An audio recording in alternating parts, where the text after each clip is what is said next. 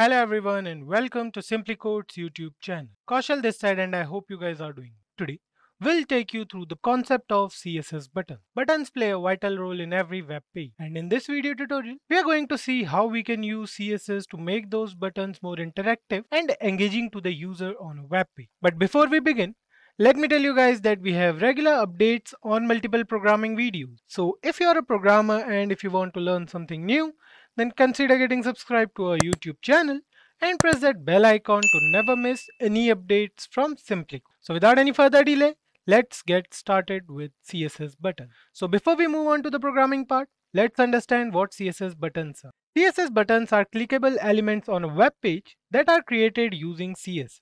Buttons are commonly used in websites designed to prompt users to take specific actions such as submitting a form or navigating to another page on a website. So to create a button using CSS, we can use a combination of HTML and CSS code. So there are several ways to create a button in HTML, right? We can either use the input attribute, input tag, or we can use the button tag as well. So the HTML code defines the structure of the button, while the CSS defines the visual appearance of the button. So let's use the most basic way of creating a button. What I'll do is I'll use the button tag. Fine. Let's say if I'm writing over here, click me, save it. And here you can see this is just the default button we have in HTML. So it looks like a button. It already have hover effect because of the HTML part. Now to style the button using CSS, we can use various properties, right? But we'll discuss those properties in a while. Before that, we are going to create some other types of buttons as well. So there are different types of button as I already mentioned, right? So we'll see which are the types of button. So this is the default button. Let me just change the name over here to default. So if I'm writing over here, default button, fine. So here you can see we have a default button over here. Now we are going to use the a tag, or we can say the anchor tag. Now if I'm writing over here href, let's say I write over here hash, fine. Now we'll define a class as button for this button, and I'll just write over here link button. We can use a link to create a button. So here you can see we have a link button present over here. The next option is we can create a button with the help of button but along with the class attribute. So we are going to style them just now. So if I write over here button, fine, save it. So here you can see we have a third button. So the default button and this button are all both the same. I'll show you the difference. If I write here input type is also an attribute, and if I write over here button, now class I'll also define as button, and value, let's say I'm writing over here input button, fine. Okay, so we have to write here value as input. Let's say we are writing input over here, save it, and here you can see we have our 4 buttons present over here: the default button, the link button, the button, and the input button. So we can write over here as input type is equal to submit for a submit button. So there are basically different types. These are the ways through which we can create a button on a web page. Now the time is to style these buttons. We have used the class button. So if I write over here button, now we can use different CSS properties. Let's say if I write over here background color is aqua, save it, and here you can see the background color is aqua for all the 3 buttons. Border I'll remove, save it. Now you can see color. So the text color, let's say if I'm changing to red. So here you can see the text color changed. Padding is going to be 15 pixel and 32 pixel, let's say, for both for all the 3 buttons. Let's create the buttons of same size. So here you can see the buttons are here. If I write over here text align at the center, so the text will be aligned at the center. And if I write here text decoration is none, the underline from the link button will be removed.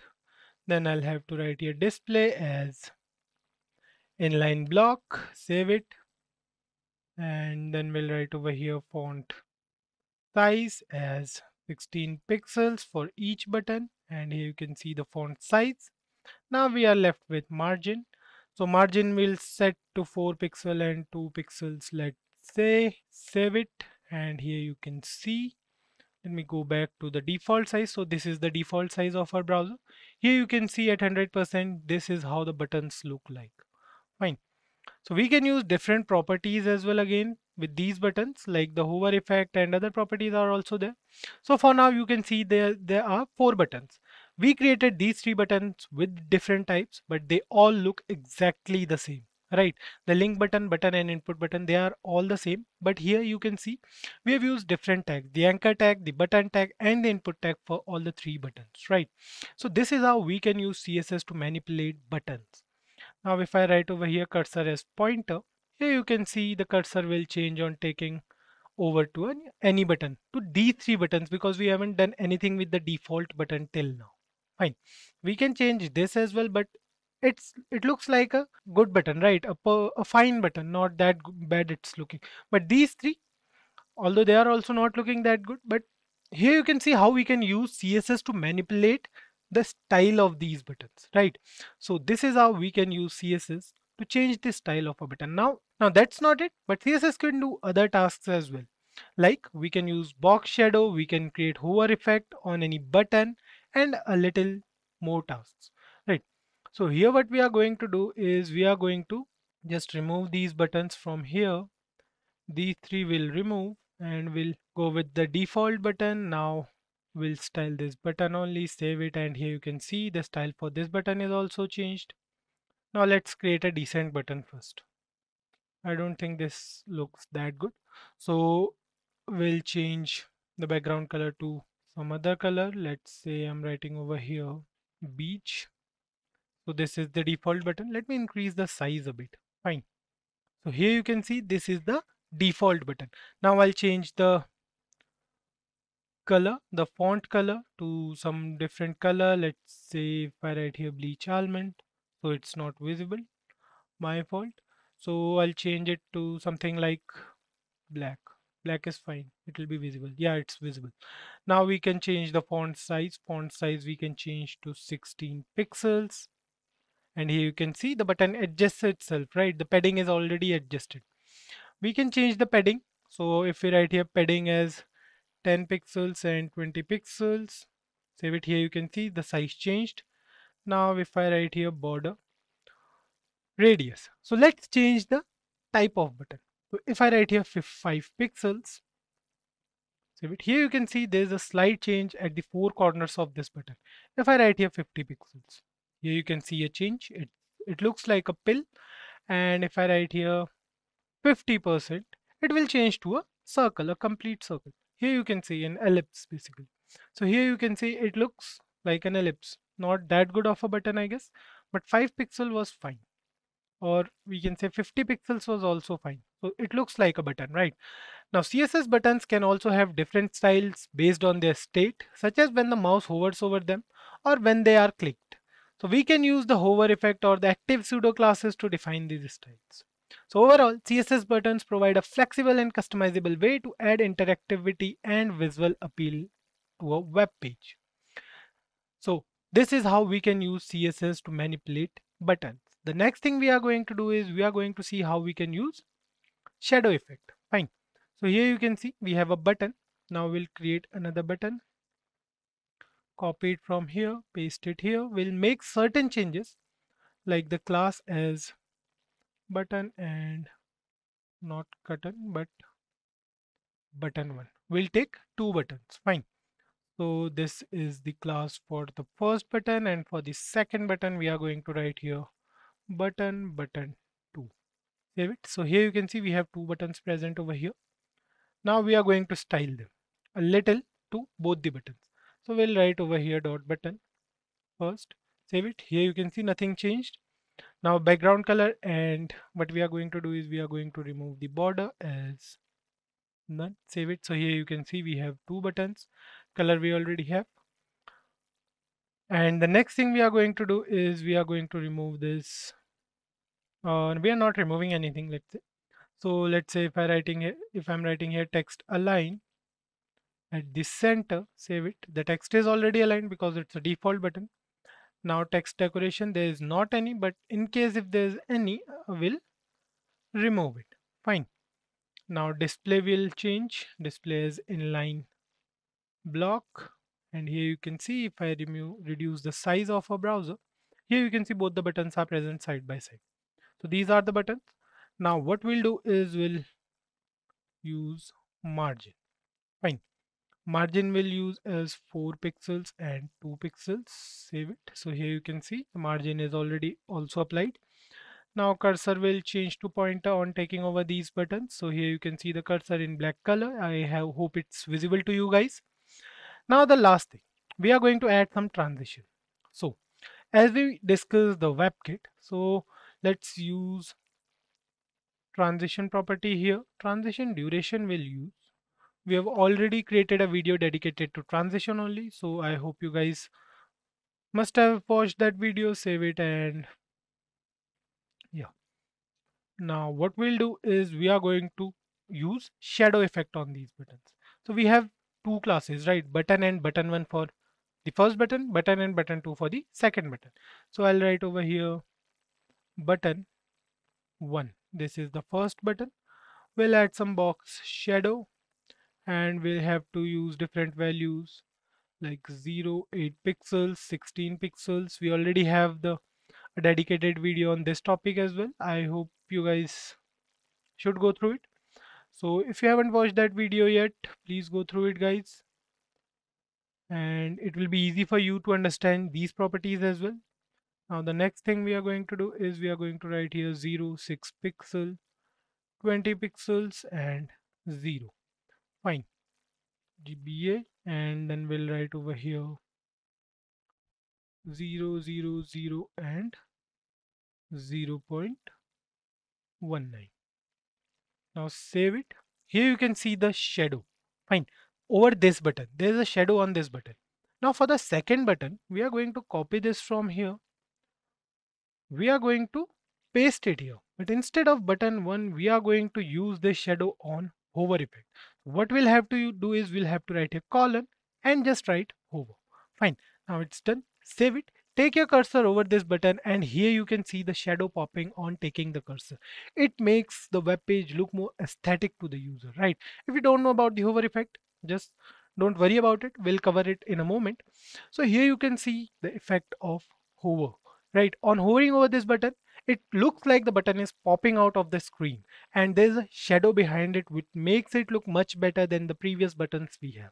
So this is how we can use CSS to add interactivity to our web. So the concept of hover effect is quite easy. We can change the property at any hover effect. So here you can see we have two buttons. Let's do this with one button only. Fine. So we'll remove this part from here, save it. So here you can see we have a button. We'll remove this whole thing.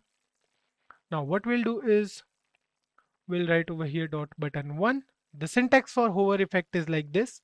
We'll have to use colon after the class name, then we have to write here hover, and that's it. Inside these brackets we have to write what we want to change. Save this program and here you can see the button, right? It's just a default button.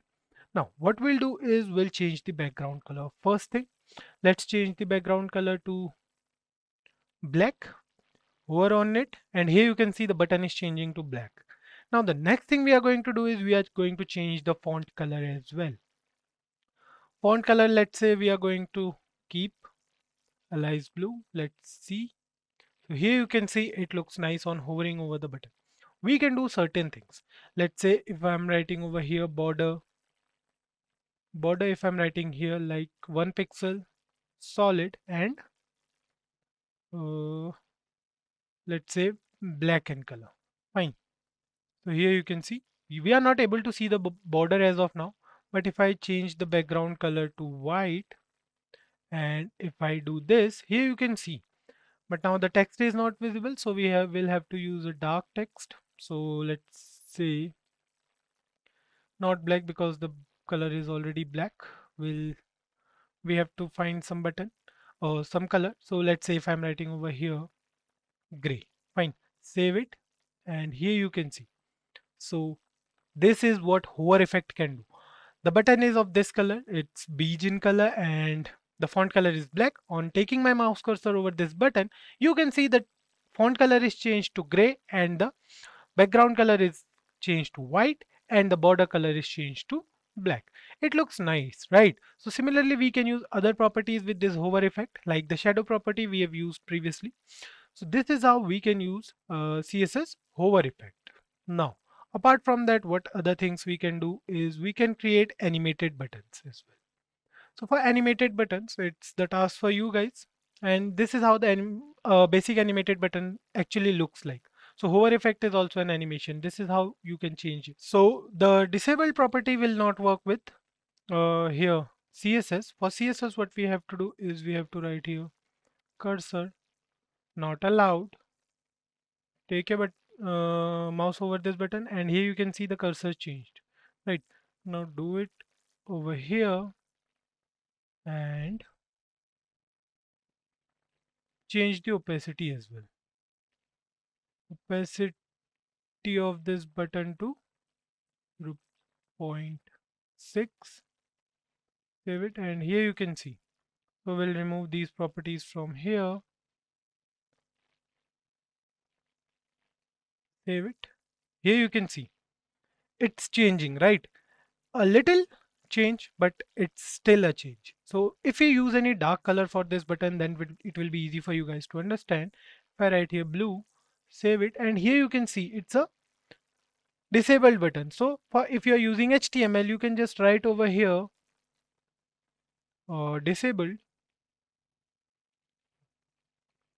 Okay, save it, and here you can see it will already disable. Fine, it will be already disabled. Save it. And here you can see we are not able to click on this button. We are not able, the button is not clickable, nothing. This is because it's a disabled button. So guys, this is how we can use CSS buttons to manipulate a web page and make it look more engaging and attractive to the user. So buttons do play a vital role in that. So I hope you guys must have got a good idea about CSS buttons in this tutorial.